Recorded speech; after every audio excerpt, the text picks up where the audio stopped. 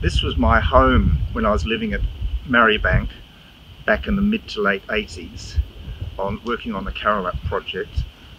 This was the former isolation hospital at the settlement back in the days when it was an Aboriginal Native Settlement.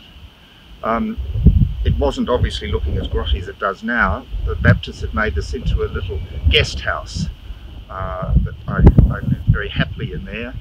And then next door to me, the Reverend Ron Williams and his wife and kids were living, and I often ate at my evening meals with them. This is the original superintendent's house at Carrolup Native Settlement.